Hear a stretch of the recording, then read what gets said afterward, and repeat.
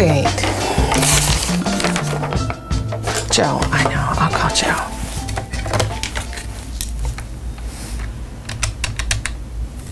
No. Hey, Janice. Yeah. Do you know where Joe is?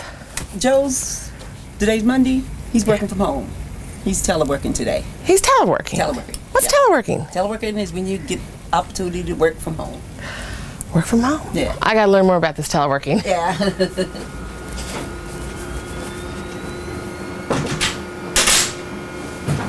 Kimberly. Oh, hello. Hi.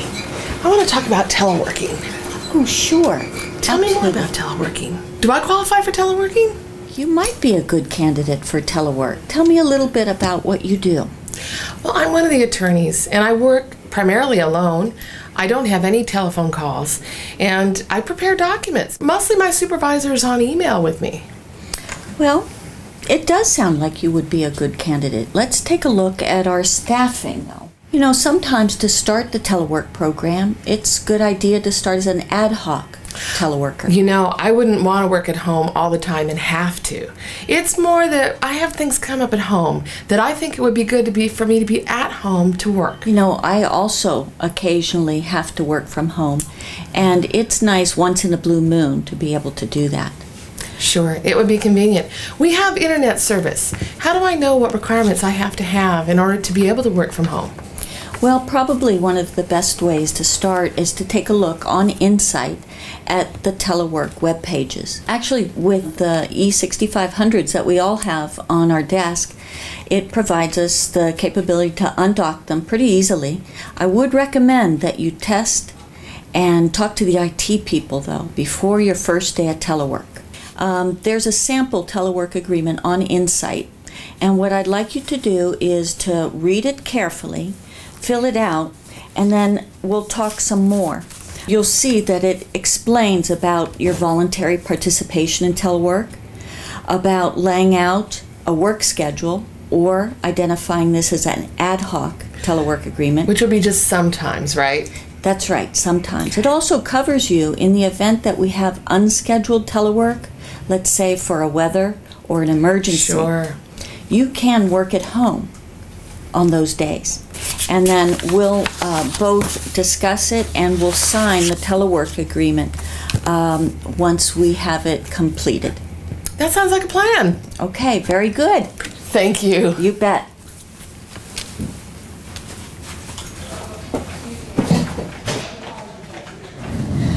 Ben, I'm interested in teleworking.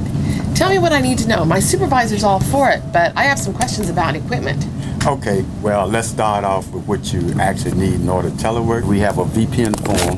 Thanks, Mr. Matthews. Here's our VPN agreement. This on here states that you have to fill it out completely. You have a signed telework agreement. You have to have functioning broadband, high-speed internet, have some sort of firewall protection for your home network. Once you get that all filled out, you forward to me, and I'll create your VPN account. Once you get that information, turn it to Mr. Matthews. He will ensure that you have the proper training for VPN and how to use your laptop. Well, there are a lot of steps, but it sounds like I have a lot of help to support teleworking, and I appreciate that. You do. You have us. You have your local IT specialist. You have the help desk, and then you have the nationwide help desk. So, yes, you have plenty of support. Well, I'm going to take this list home right now and make sure that I have the equipment. Thank you very much for explaining how to telework. Okay. Happy teleworking.